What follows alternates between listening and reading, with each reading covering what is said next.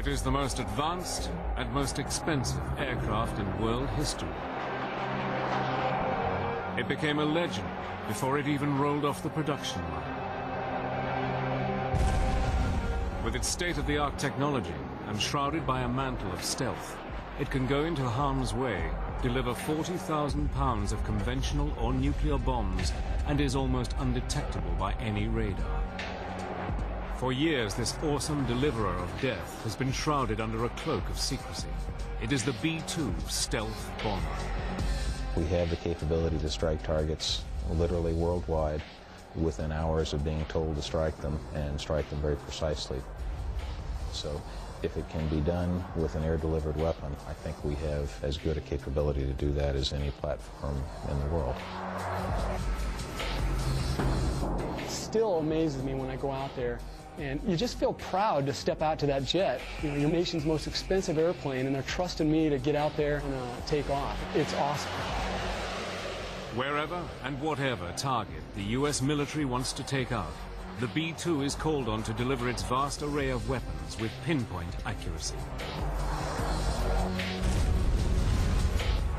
Using extraordinary archive film and color reenactments, Battle Stations goes where few have ever gone, right into the cockpit of the B-2 stealth bomber.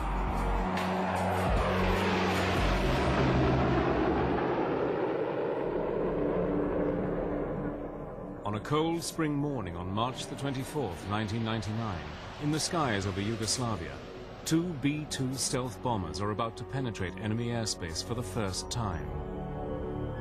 Early on, we weren't sure.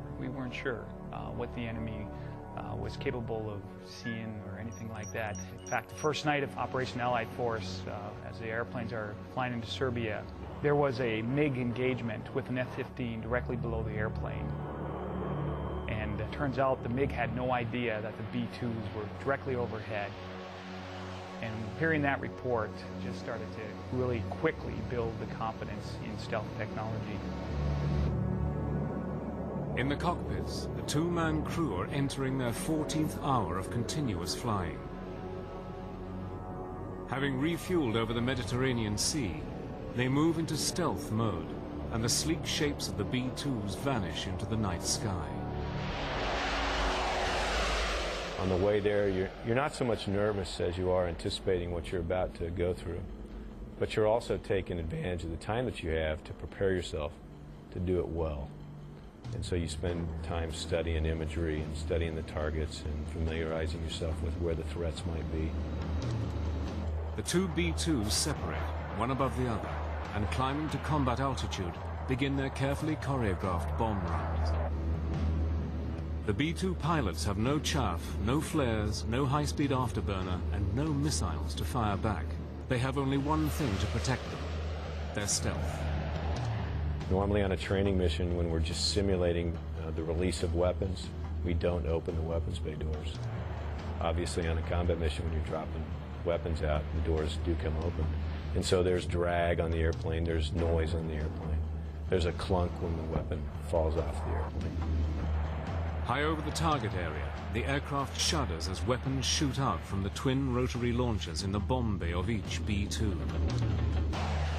The most unique aspect of it, which really kind of gave me the sense of, hey, this is for real, is my first release when the weapons started to come out and you felt the weapons dropping and being discharged from the airplane. That's when the hairs on the back of my neck just started to kind of raise, and I realized, hey, this is for real. 16 classified targets, 16 direct hits. At the B-2's home base in Missouri, anxious commanders scan the teletype machine for confirmation of the raid. Suddenly there is a text: Darth 0, 1 and 2. Clean and green.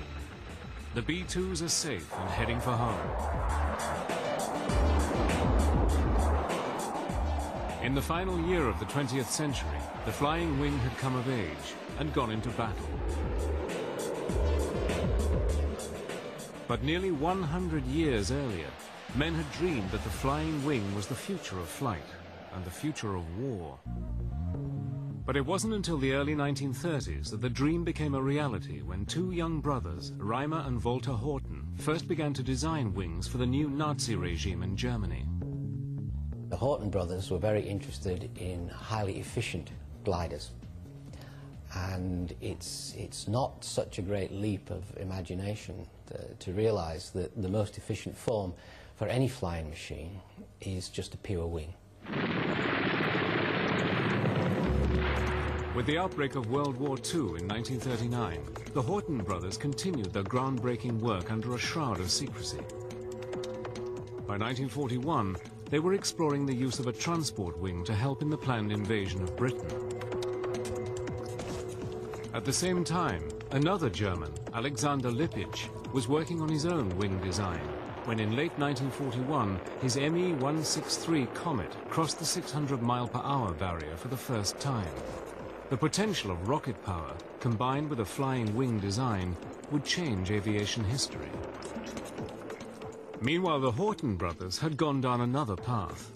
By 1942, they were working on a 61-feet wingspan aircraft called the HO-9. It would be powered by the Junkers turbojet engine that would be fitted to the Me-262.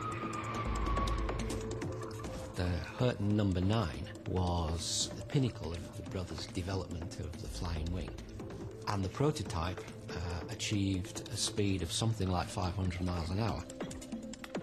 They had clearly demonstrated that you could build a vehicle with jet engines, that you could fly it, that it had very high speed potential, and so they had really validated the concept. Another of Reimer Horten's designs was the HO-229. Built of wood, and with its engines housed in the wings, with their exhausts vented on the top of the wing, this aircraft would have been extremely difficult to detect. Also, if it could have flown, it would have had a top speed of 620 miles per hour, the fastest aircraft in World War II. But while the Germans were developing their wings, a 40-year-old American aircraft designer called Jack Northrop was quietly working on a flying wing design of his own. Jack had been dreaming about flying wings since the 1920s and had long held the belief that the way to success in wing design was by reducing the drag created by a tail and fuselage. Northrop's idea was, first of all, to minimize the tail and the fuselage, and then, as a last step, to get rid of the tail altogether. So he went through a whole series of smaller steps in order to achieve the all-wing configuration. In December 1942, his N1M flying wing took to the air, and over the next few years, more and more of his designs were being refined and tested. But by May 1945, the long and bitter struggle to defeat Nazi Germany was over. Its industrial and technological centers lay in ruins, along with its dreams of a flying wing aircraft. But Jack Northrop was convinced that where the Germans had failed, his wing would become the greatest aircraft in the world. All he would need was the raw power to do it.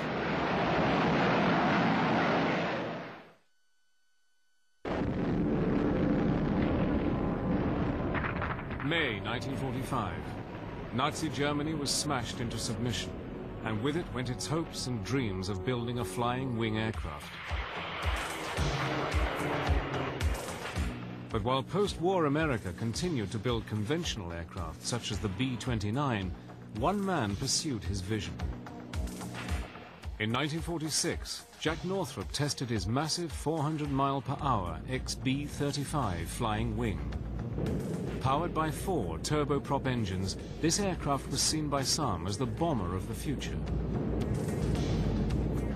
This was where Northrop's vision really started to take shape, because the XB-35 had a wingspan of about 60 meters. This is a big airplane, even by today's standards. Its problem was that whilst its top speed was about 400 miles an hour, its speed in long-range cruise was only 185 miles an hour. Northrop met this challenge when in 1947 he introduced his new YB-49. Powered by 8 Allison jet engines, this 172-feet wingspan Goliath was capable of flying at over 500 miles per hour at a ceiling of 40,000 feet. Jack Northrop had taken the American flying wing off the design boards and into the air. Now, a preview of the flying wing transport of tomorrow. Jack Northrop's vision for his flying wing was not just as a bomber. He also saw it as a passenger aircraft. Because the wing could carry far greater loads than conventional aircraft, his airliner would be capable of carrying 80 passengers with an observation lounge and an ability to fly across America in 4 hours. But the YB-49's days were numbered. Although years ahead of its time, it was incredibly difficult to fly, and without computers to help control it, the US Air Force felt that as a bomber, it was too unstable and dangerous. In late 1949, and in an unprecedented decision, the US government ordered that all Northrop's YB-49s were to be destroyed.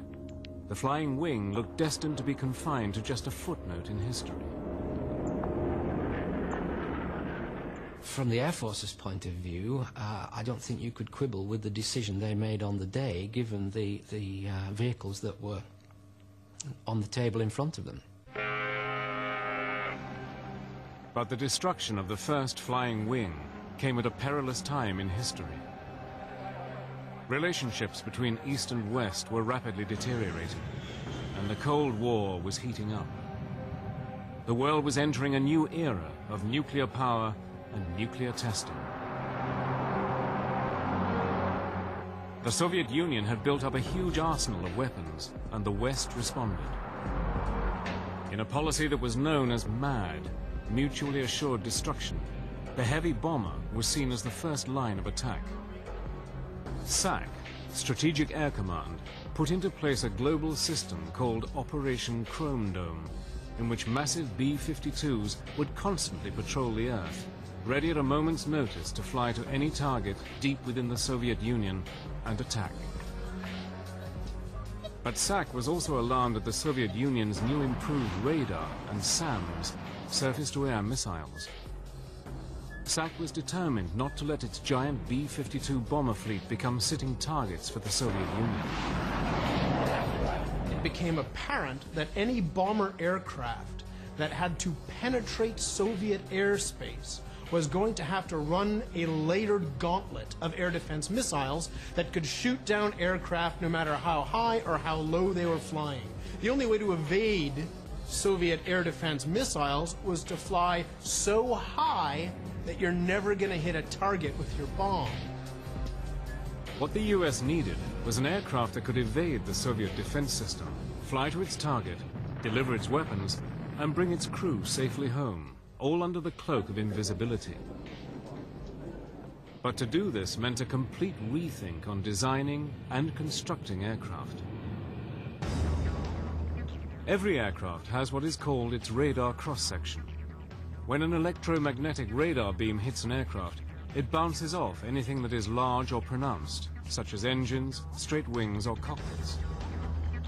The radar operator sees all this information coming back and can determine the size, height, and direction of an aircraft. This is known as the aircraft's radar signature. But if you can deny this information to the enemy's radar, then the plane will become almost invisible. The mantle that will shroud the aircraft from its pursuers has a new name: stealth. During the mid-1970s, the US government put out a top-secret tender to selected aircraft manufacturers. Their objective was to come up with a feasible design for an advanced technology bomber, capable of long range, high payload, and low observability. By some strange irony, the winner was Northrop's. 30 years after seeing the destruction of their fleet of YB-49s, Northrop's were back in the flying wing business. During the early 1980s, Northrop worked on designs for their stealthy bomber. The entire project was buried deep within the highly classified and ultra-secret Black program. At the time, the US black program was so secret that even those who knew about it were forbidden from ever acknowledging its existence. Even Congress was denied the knowledge of what or where money was being spent. The Soviet Union was carefully examining things like American technical journals and the American defense budget so that they would know what threats they'd have to deal with in the upcoming years. And in order not to have this very nifty new bit of stealth technology apparent to the Soviets just by picking up the annual published defense budget, they had to make it what's called a black program. With costs rising higher and higher, Northrop and its partners worked against the clock. Originally, the contract had been clear in its requirement: build a heavy bomber that could never be seen by enemy radar. The solution, like the aircraft they were developing, seemed impossible. What Northrop had to do was develop a computer system that would enable the B-2, as it came to be called, to stabilize itself using feedback and the fastest computers they could get. So the stabilization of a B-2 flying wing configuration becomes a software and computer hardware problem. It becomes a cybernetic problem. By the mid-80s, and despite some of the most stringent checks, rumors began to circulate about what might be going on behind Jack Northrop's door. Press reports, artists' impressions, magazine articles began guessing as to what was happening in Palmdale, California. Finally, Northrop unveiled its new aircraft on November the 22nd, 1988, when it was rolled out of its hangar before an astonished crowd. Called the B-2, the experts were staggered at this radical new aircraft. The crowds were only allowed to view it from the front, but they had never seen anything quite like it. Nobody could possibly keep this image off a television screen. Look at this thing. It's beautiful. It's odd, it's strange, it's exciting, and by God, it's American. But even as it rolled out of the hangar, time was running against the B-2. The Soviet Union seemed to be crumbling, and with it, the need for an intercontinental bomber. The world was changing, with peace being threatened by terrorist-driven regimes. It appeared that the need for a 21st century heavy stealth bomber might be consigned to the garbage can. On November the 22nd, 1988, the Northrop Corporation staggered the world when it unveiled its B-2 stealth bomber. After years of working behind a complete screen of secrecy, the team of visionaries at Northrop had rewritten the rules of aircraft design. The technological array was awesome.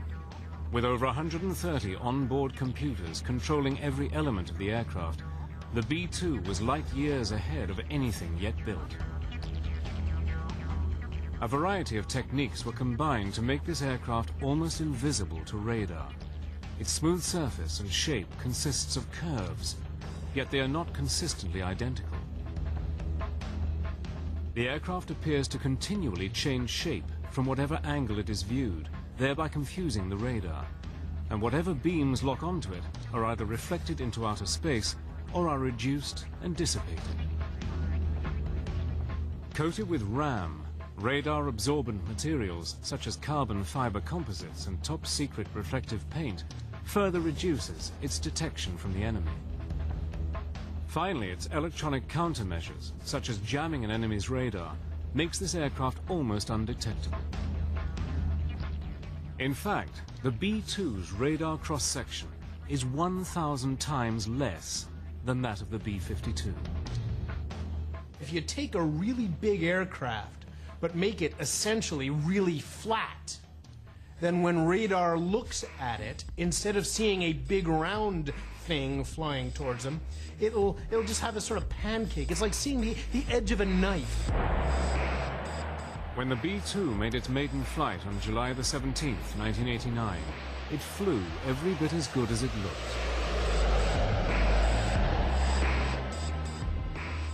The B-2 has a 172-foot wingspan, is 69 feet long and 17 feet high. Weighing in at nearly 154,000 pounds empty and 375,000 loaded, it is a monster. Approximately 80% of its structure is made of carbon fiber composite, lighter than aluminium, stronger than steel. Its 4 low-noise General Electric F118 engines each provide almost 19,000 pounds of thrust. They have special exhaust vents on the top of the wings, which, when its hot gases are mixed with cooler air, make it almost undetectable to heat-seeking sounds. With a top speed of about 680 miles per hour and a service ceiling of 50,000 feet, this massive aircraft can also fly approximately 6,000 miles without refueling. No target anywhere in the world is safe from its weapons. And the amount of weapons it can carry is awesome. 40,000 pounds of conventional, laser-guided, or nuclear bombs and missiles. The airplane can carry a variety of weapons, almost anything in the Air Force inventory. Our primary weapons, though, are the guided munitions. Our bread and butter is the GPS-aided JDAM, the Joint Direct Attack Munition. We can carry that in several flavors. The 2,000 pound is the most common. We do have the 5,000 pound GPS-aided munition.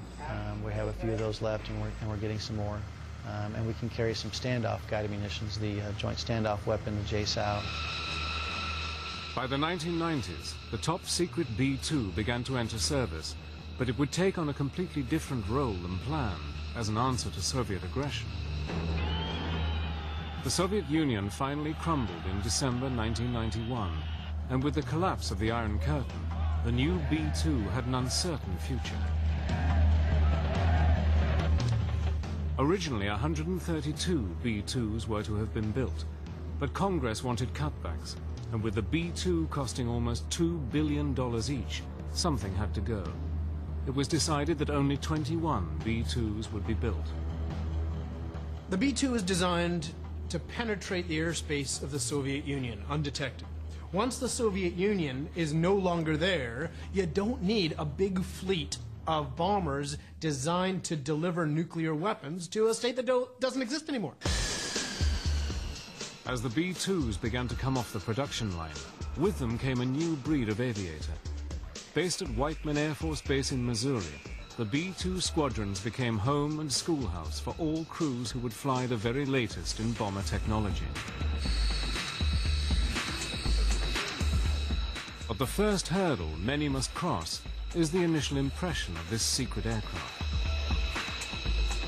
Just the shape of the airframe, the glass cockpit, the displays, and the amazing contributions that some very smart engineers made to make that plane possible. And just looking at it fly was pretty amazing. It's just an incredible marvel to see something of such an unorthodox shape. It's almost an eerie sense of awe that you get when you see that aircraft flying. And I hear this kind of high-pitched whistling sound, and I stop, and I kind of drive closer to the flight line there, and out of like the shadows around the corner of those docks, I just see lights flashing. And I was like, what in the world is that? And it gets closer, and that was my first actual glimpse of a B-2. At the Air Force Academy, I'd seen flyovers, but nothing like that, and not that feeling like I have arrived. It was pretty cool. And to be part of the B-2 program requires an elite caliber of pilot. We look for aviators who have proven that they are among the best aviators we have in our Air Force. And then we spend a lot of time training them to understand the stresses of long-duration flight, to be able, as a two-person crew, to operate in that tactical environment and to respond to the kinds of taskings that we get. Most of the pilots that fly the B-2 are unique in their own regard. You have to have somewhat of the thirsting desire to come fly an advanced weapon system like the B-2, but you also have to have the desire to fly extremely long missions anywhere on the planet. So that in itself, the mission provides or presents a unique challenge to most pilots, and some people just don't like that. Every potential B-2 pilot who is selected is vetted and tested before he or she can get behind the controls of this highly secret aircraft. With over 130 computers on board, only the best of the best fit the bill. The B-2 is a very intellectual airplane. It's a very brainy airplane. So you have to be really good at remembering what page in the computer everything is on. So if I want to change this, where do I go in the computer to change it? B-2 training is longer than a lot of other aircraft. Now, most of us come from other airplanes. I came from a fighter. We've got guys here from cargo planes and tankers and trainers and other bombers. But really what the training is melding all of that experience into now how do you employ a low observable stealth aircraft that happens to, oh, by the way, cost $2 billion. With the price in mind, a large part of the training involves the use of the simulator, or sims. The student spends months getting to grips with this top-secret copy of a B-2 cockpit, learning every computer program, knob, button, and switch before they're allowed to fly the most classified, sophisticated, and expensive aircraft in the world. Obviously, this airplane is possible because of the computer technologies developed in the late 70s and early 80s. But the computers are only as good as the operators. As they say, garbage in, garbage out. So if you don't properly program the computers on the jet, or if you don't properly integrate with them while you're airborne, you may run into some trouble. But the human interface is really what makes it effective and deadly. During the entire academic course, it's peppered with sims. They range from 2-hour sims to 4-hour sims. The 2-hour sims are really just so you can get used to pushing all the buttons there are to push. The 4-hour sims are more logically sequenced as a flight, where you take off, you go practice air refueling in the sim, and then you practice some bombing runs, and then come back and you do approaches. So they give you a good building block on the aircraft before you move into actually what your job is, so that you have a sound knowledge as a pilot about the plane first, and then you go and become a warrior. It's pretty cool. Because the simulator is so intensive and realistic, and because the B-2 is a global warrior, the crews are trained to stay in one for as long as an actual mission might last. Those first simulators are all 4-5-hour sims. You eventually do a 24-hour simulator, and you really get to know what it is like, what flying the B-2 is about. It is not about getting out there, yanking and banking, sweating, pulling G's. It's about capably managing the systems to most efficiently drop on the targets that you've been assigned, and then bring the jet home safely. You know, I'm not going to end up with the bill, but Uncle Sam is if something happens, and you want to be the best steward of this resource that you can. But sometimes pushing that resource in a simulator can also mean pushing yourself to the limit. We flew a simulator for 44.4 hours, and I believe at the time it was a U.S. record for a simulator flight. We actually stayed inside the compartment for the entire 44 hours and conducted our training as if we were really on a combat mission. It's a very important part of our combat capability at Whiteman, and so it was excellent training for that. After spending months of practice in the simulator, the students will finally get their chance to actually fly a B-2. But for many of these pilots, it will also be the first time that they take the aircraft into harm's way and go to war. By the mid-1990s, the first U.S. Air Force B-2 stealth bomber pilots have completed their training and are ready for the real thing. After months spent in the simulator, they head up for their first flight. That's amazing. It is amazing. Sometimes you forget you're even in an airplane. You have to look out the wing and go, this is actually, there's still an airplane here, because there's no, there's nothing out in front of you as far as a nose. And it's just a wonderful, wonderful aircraft. It's truly an awesome experience when you get the rumble of the engines as you're going down the runway and you rotate that initial liftoff.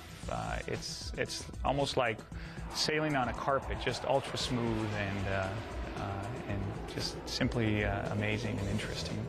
And you take off, and you're sitting in a cockpit, but you look over in formation, you're like, man, that guy looks cool. And you're like, wait a second, I must look the same way. It was just awesome. It's a different aircraft. The F-15, I equate that to a Corvette or a Porsche. You're pulling G's. It's all about aggressive maneuvering, trying to get gun on or get missiles on to your adversary. And the B-2 I'll equate more to like a Cadillac or a Lexus. It's very smooth, but it has incredible systems, incredible capabilities. Those that do graduate to the flight deck of a B-2 know that they have achieved something that very few people in the world can aspire to. I'm number 322 of the people that have ever flown in this plane, and that includes distinguished visitors and all those folks. So it's kind of a milestone, because we only train 4 people every 3 or 4 months. So it was quite an honor. It just seemed like a dream come true. I think what makes the best B-2 pilot around here is a sense of teamwork, because I can't go out there and do the job by myself.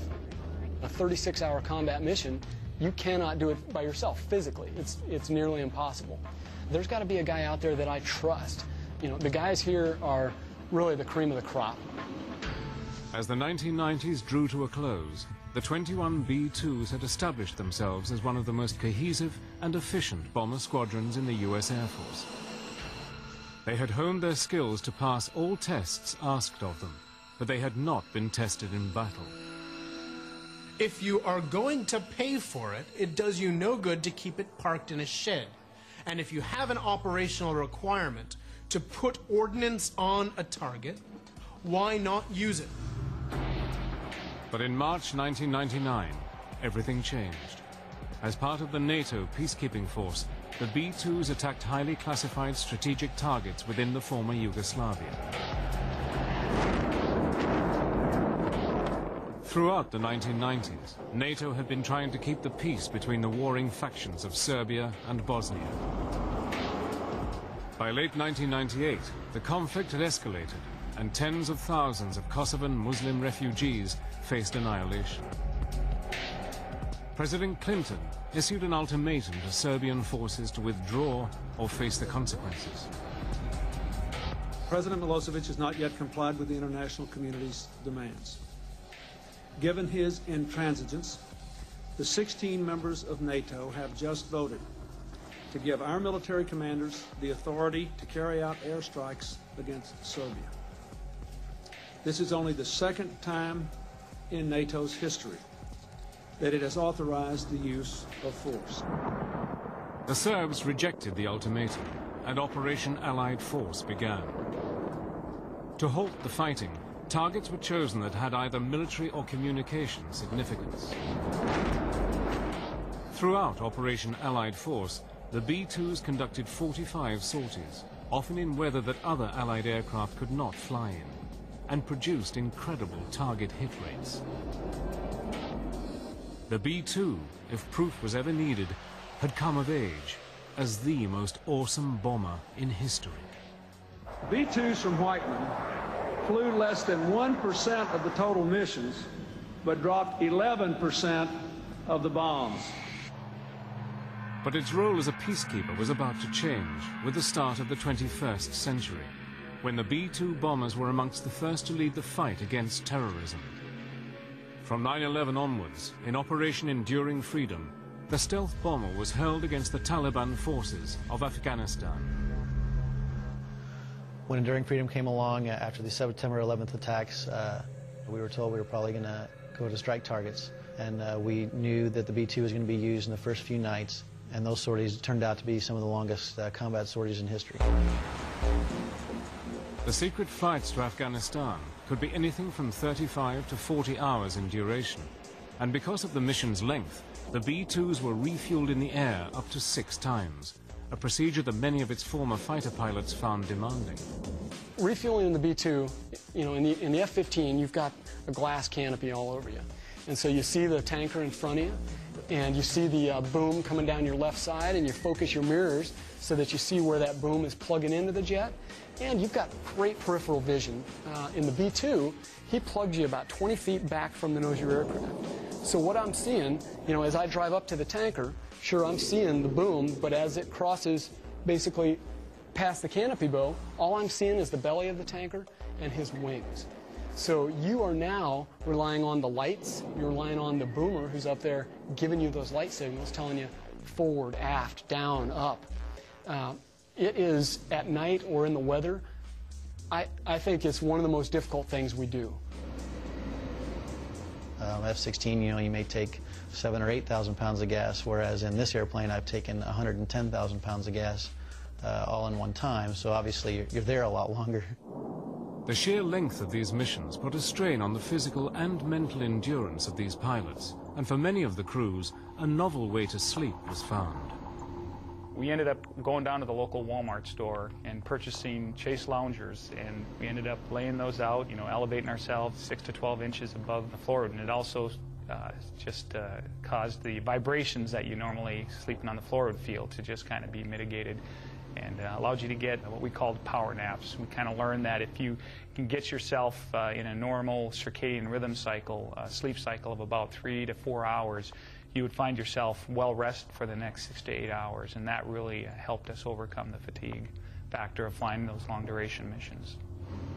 And the B-2's designers had not forgotten the other essential needs of pilots on 30-plus hour missions. Luckily, they had the foresight when they were building the airplane to put in a porta potty, very similar to what you'd find on a camper. It sits behind the seats, and that gets well used on a 35-hour sortie. But it was in 2003, during Operation Iraqi Freedom, that the B-2s were put to their strongest test. During Operation Iraqi Freedom, they attacked some of the most heavily defended targets in the world. Operating under extreme secrecy, they left their home base in Missouri and set course for Iraq. But despite the intense secrecy, innocent patriotism almost gave the game away. Well, we are basically over the eastern part of Illinois, and we hear Chicago Center, "Hey, United Flight so-and-so, if you look out your left window, there's 4 B-2s, and I think they're going to Iraq." And all of us are like, no! You love the patriotism, but the one thing we have is stealth. We got nothing else. Once clear of any civilian air traffic control, the B-2s raced towards their designated targets. It was game on, and the only control they then had was from their military commanders, ready at a second's notice to change their attack coordinates.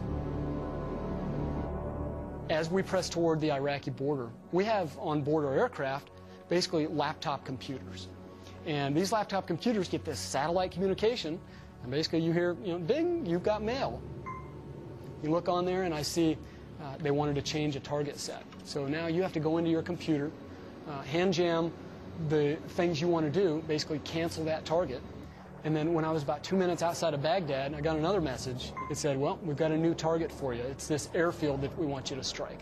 Now you're busy punching in, wearing out your finger, punching in the coordinates to the targets, figuring out if you need to take a radar shot of it. But for all their high-tech weaponry systems, the final run to the target for these B-2 pilots was the same as for any warrior going into battle.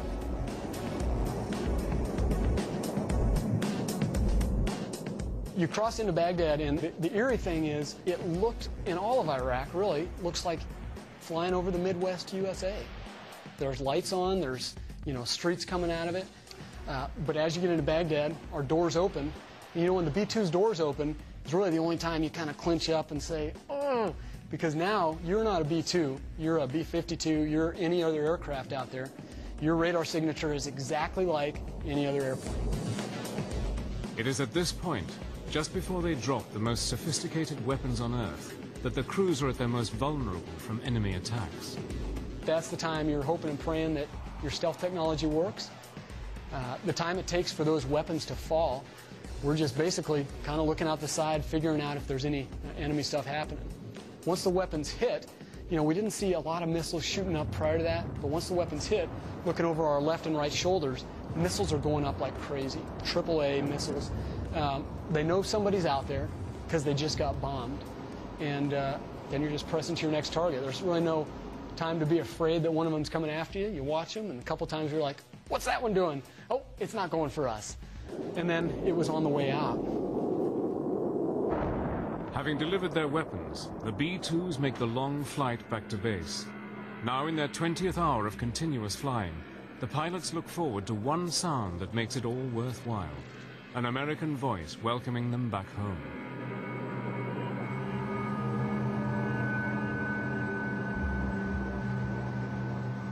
I'll tell you the greatest sound I think my ears will ever hear.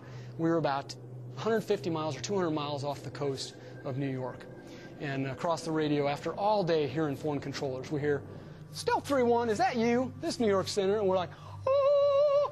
You know, somebody who likes us, somebody who's friendly to us. You know, we're home. So we asked Center if we could be vectored over Manhattan, basically over the site of the World Trade Center, Statue of Liberty. And what an awesome sight. And I'll tell you right now, I've got goosebumps right now thinking about it. Looking down our wings at our stealth bombers in formation there over New York Center at the site of a tragedy from a couple years prior, knowing that you've been sent out by your nation to do something. You went out and did your best. You took care of the job you were at least asked to do. And now you're back on friendly soil. In today's modern digital battlefield, all units can be controlled and directed from a central area or command post. From anywhere in the world, military planners can see an overview of a fast-changing scenario, and at a moment's notice, a target can be changed. A new course set into the computers, and weapons headings and destinations changed at the click of a computer key. At the forefront of this technology is the B-2. It's actually a leading edge, and we now have the capability of doing secret or TS, essentially Microsoft email in the aircraft, as well as global worldwide communications with the voice SAT systems. It's unique. Included within this digital battlefield is the B-2's capability as a nuclear strike platform, a responsibility that the B-2 crews are acutely aware of. We don't fly around on our training missions with real nuclear weapons on board. We just don't do that for surety and safety reasons. But we train to that capability, and there's a big difference between operating with conventional weapons and nuclear weapons. I'd say for all the B-2 pilots, that's the last thing you hope for, is a sortie to go drop nuclear weapons. Really, you want to be trained in it, but you want to be so well trained that the enemy knows you'll use them, and so you never have to use them. The B-2 is the cutting edge of technological warfare. Its ability to use stealth and its enormous range to reach any target unchallenged is second to none. In a network-enabled world, having a platform with that longer range, that is that hard to detect, and that can deliver a precision-guided munition onto a target, can be a nice golf club to have in the golf bag. So certain of its contribution to modern conflicts, the US Air Force has the B-2 on its books until 2040. A belief that this 21st century warrior will be more than capable of delivering weapons of the future against enemies not yet known. There are weapons that haven't even been envisioned yet that I'm sure we'll be able to carry on this airplane 20 years from now. I think the things that you'll hear in 2040, if that's the date of the announcement of what it did when it lived, has yet to be written. Every day I go out there and fly it, it's a challenge. And sometimes I just have to sit back and go, wow, I can't believe I'm flying a B-2. Because you're just busy and you're having a good time. It's a wonderful, wonderful job. I'd pay to do this.